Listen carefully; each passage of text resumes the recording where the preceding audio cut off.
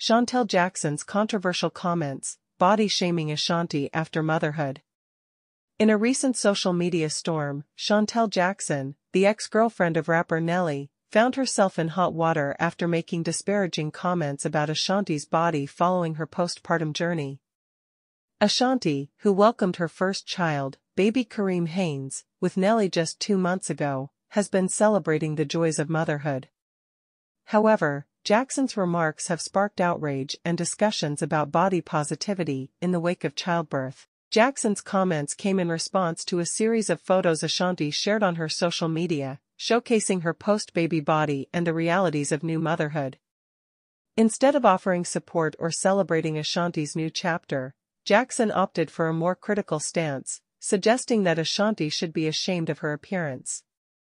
This prompted immediate backlash from fans and fellow artists alike, who rallied to defend Ashanti and call out Jackson for her insensitivity.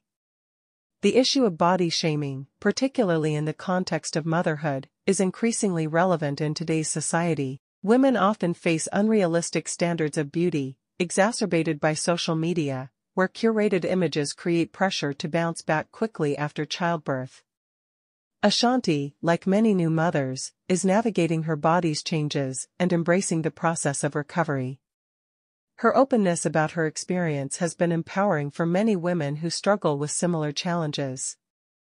Supporters of Ashanti have highlighted the importance of uplifting one another, especially in moments that can feel vulnerable. Comments like Jackson's not only diminish the hard work and resilience of new mothers, but also perpetuate harmful stereotypes about female bodies. It's crucial to foster a culture of support rather than criticism, especially when it comes to the physical and emotional journeys of motherhood.